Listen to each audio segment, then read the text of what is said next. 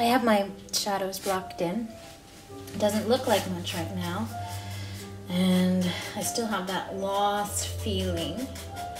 But I do know that this topper area is darker. There's a nice big splash of dark shadow in there. And there's this brown shadow that just falls through here. And what is coming, it almost looks like it's raining in the picture. This gorgeous, vibrant green. And I want to make sure that underneath the vibrant green, I'm going to find a little bit of those other shadows. So I'm just sort of blending a little bit, just so I get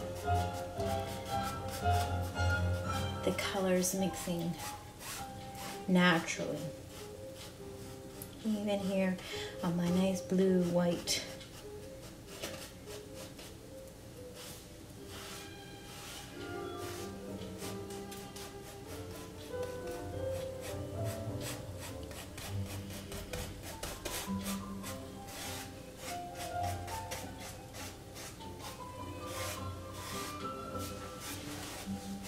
You won't see a lot of these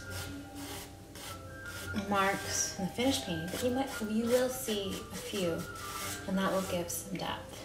And I'm just using a fan brush just to spread and blend without changing where my dark and my light areas are located.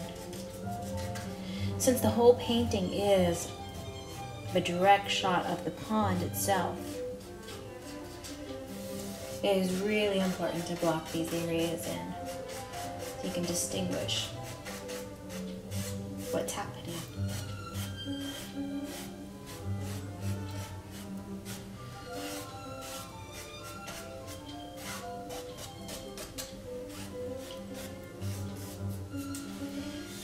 Just while I'm using the fan brush, I'm just going to take some of this extra vibrant green and just thickly lay it in some of these areas that I know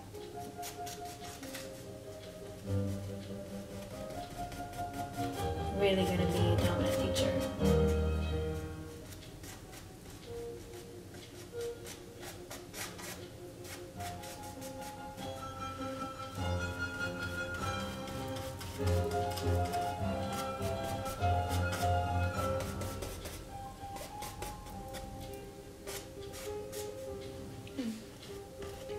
Appear down here as well and start to come just beautifully on this water.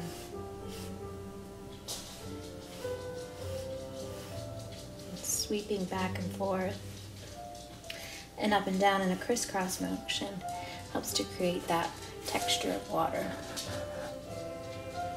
You can see that right there.